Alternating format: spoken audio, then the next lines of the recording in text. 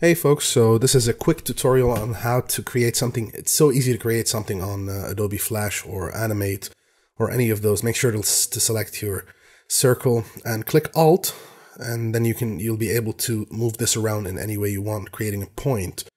So it's so easy to shape the lines and work with them. It's such a user-friendly platform. I don't know why people design on Illustrator. You can do the same thing on Adobe Animate easily, as you can see here.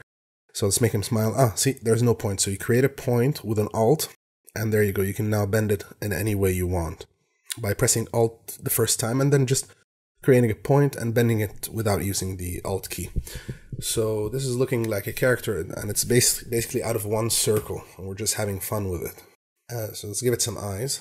And here's a cool trick. You can empty out the circle right here and put it there, and now you can, when the lines interject, you can just delete the interjecting line. So now it looks like he has an eye on the other side, which is a cool trick that I still use every day. So let's give him some teeth, maybe for fun. I don't know why I give him teeth this way. And cool tongue. You see how easy it is to cut the lines that are interjecting.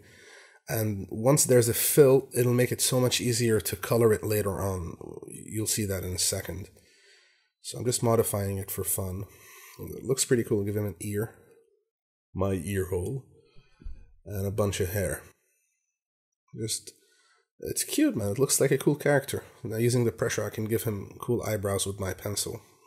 I use the Wacom Intuos at work, and I have a couple of Cintiqs at home. So here's a cool trick. If you change the color of the line, like I did here, and then you fill inside, you can just double click selecting the line and it'll separate it from the black lines. So you can just select it and delete what you don't need. And it's so easy to color.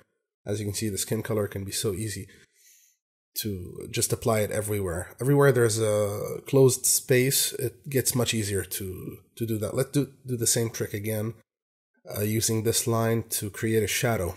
So this is a differently colored line where I'm creating the highlights and the shadows of the character from left and right, as you can see. So let's give him a light side on where the light hits, which is here. Let's make it a bit brighter. Okay.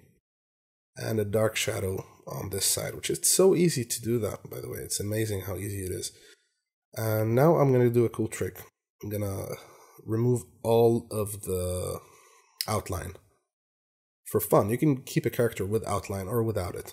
And this guy looks like he doesn't have an eye, so let's just give him a quick background. And there you have it. That's a character right there. It took us, like 3 minutes to do it? It's so easy, and I'm explaining along the way. You know what? Let's give him a nose for the fun of it. Why not? Because we can. You see, you can draw all over it.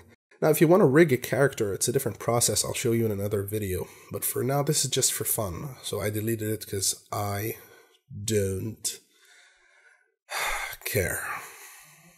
I've done millions of characters, and that's it for today. Thank you for joining me.